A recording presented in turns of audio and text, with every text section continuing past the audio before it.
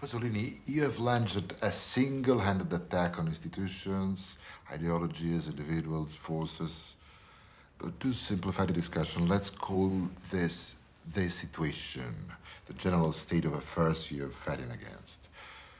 But let's say that your imagination harbors some magical powers. You could wave your hand and all of it would disappear. Everything that you hate. What about here? You wouldn't be left alone without any means. Yes, I see. These magic powers, not only do I use them, but I believe in them. Not because I consider myself some kind of sorcerer, but just because I know that pounding away on the same nail can bring down a house. The few people that have changed history are not the sycophants or the cardinal's retinue. They're the people who said no. Refusal has always been a crucial gesture, but to be effective, it has to be great, absolute, absurd. Common sense never stopped the situation. So, we have 3 questions. What is the situation? Why should it be stopped or destroyed? And in what way? Then to describe the situation. You're well aware that your writings, your language, have the effect of sunlight filtering through dust. Beautiful, but hard to understand. Well, thank you for the image of the sunlight, but I ask for much less.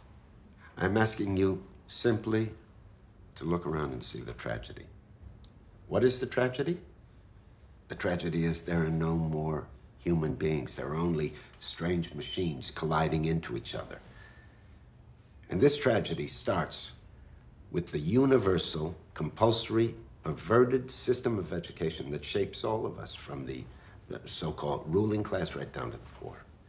It pushes us towards the arena of having things, everything, at any cost. That's why we all want the same things and behave in the same way. So, if I have access to a political committee or inside stock information, I use that, or I use a crowbar.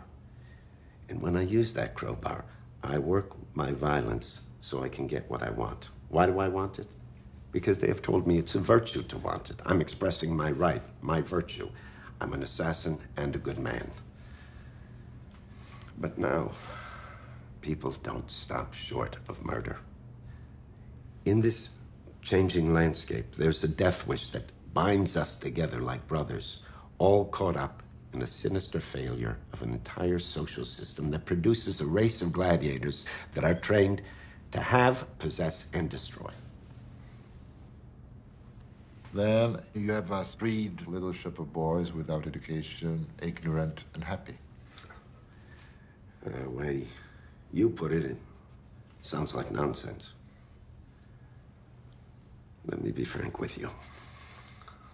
I've been to hell, and I know things that don't disturb other people's dreams. But let me warn you, hell is rising towards you. It's true, it comes under different banners and behind different masks. We're all victims, and we're all guilty. The urge, the need to swing a crowbar, to attack, to kill, it's powerful. And it's in all of us. But it will no longer remain just the private, risky experience of those who, how shall I say it, have touched the violent life. Stop kidding yourselves.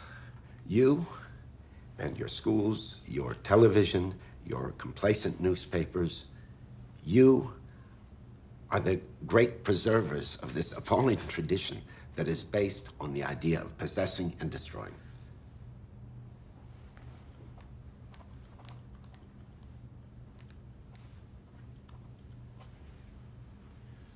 Then return to my original question. With a wave of your hand, you abolish everything. Educational system, elected officials, television itself. If you do away with all of this, what will you have left? Everything. I'll have everything. Myself, my life in the world. seeing, working, understanding, my books, my films. I think I would make films even if I was the last free man. Maybe I would make films because I need to. I like it, I feel like it, so I do it. I either kill myself or I do it. I make films. That way I express myself. If my expression is alienated, so what? At least I'm expressing myself as free as possible.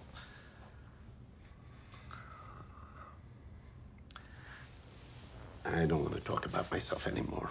I've already said too much. Everyone knows I pay the consequences for my actions. Maybe I'm wrong, but I just want to say that we're all in danger. If this is your view of life, I don't know if you accept the question. How do you plan to avoid the danger and the risk that you describe?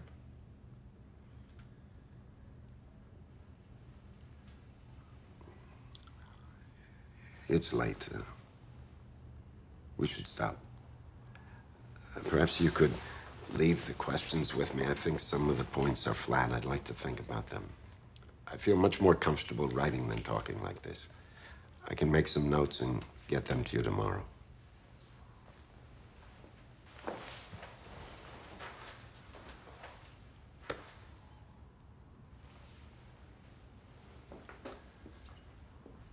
Do you have a title? What about We're All in Danger?